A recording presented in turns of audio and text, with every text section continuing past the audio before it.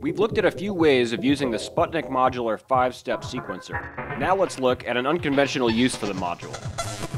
Thanks to the versatile design of the module, we can get a number of different audio sources from the 5-step. The built-in clock outputs a square wave with pulse width modulation, as well as a ramp wave. But the sequences themselves can operate as complex pulse waves, and with some control, can yield some interesting results. Let's start with the built-in clock or pulsar. We can patch out from the pulsar output, and hear the range of frequencies available by experimenting with the time knob.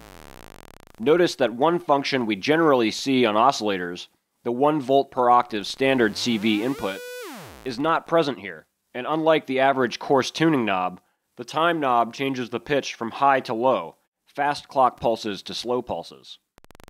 This means if we patch a CV signal to the time CV input, the pitch will track down rather than up from the current tuning, and it will not track in a common volt per octave ratio. This may seem like an undesirable result, but it can actually yield useful musical passages. Because the time input does not track a standard range, we can get an atonal sequence from an otherwise tuned, scale-quantized passage. Let's try sending one sequence from the Korg SQ1 to the Sputnik oscillator, and the same sequence to the pulsar time input. Notice that the oscillator tracks its sequence above its current tuning in a 5-octave range, while the 5-step tracks down from its current tuning in a murky scale, with a range of about 5 volts per octave below by comparison. This contrary motion in the resulting sequences can be very musical, especially with a bit of manipulation of the voltages.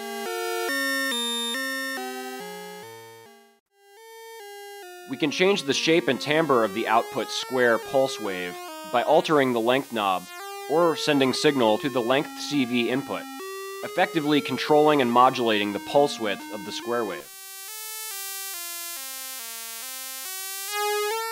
We can also use the ramp wave output to get another timbre to mix with our square wave signal.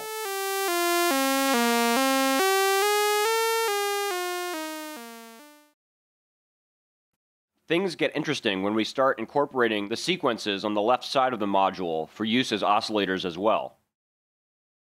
Remember, oscillators send repeated changes in voltage, with the rate of those changes affecting the perceived pitch of the tone. The sequencer sends changes in voltage per step.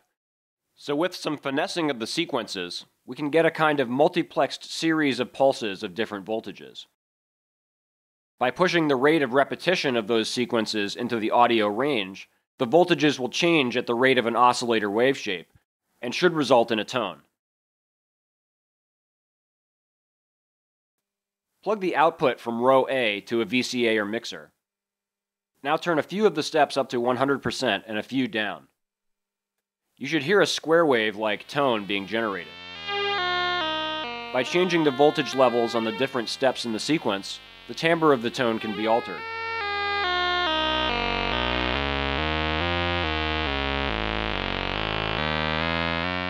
Turning off the stage select switches one by one reveal certain subharmonic relatives to the pulsar tuning.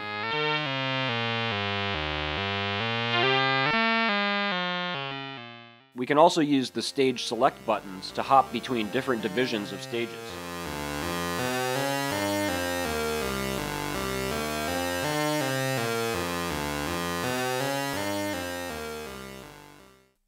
To take this combination of pseudo oscillators to another level, the address input can be used to trigger and cycle between sequence stages, detaching its tuning from the clock oscillator. We can use a looping function generator, like channels 1 or 4 on maths, to repeatedly cycle through the sequence, even using the attenuverters to limit how many stages cycle at a time.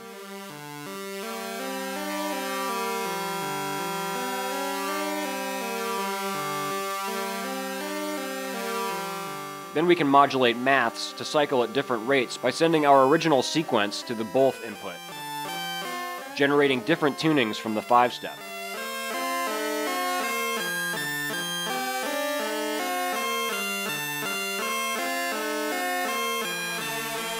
The best thing about this setup is that nothing is in tune. This microtonal contrapuntal result is perfect for running through mutable instruments warps for evolving atonal drones, as well as crunchy techno phrases.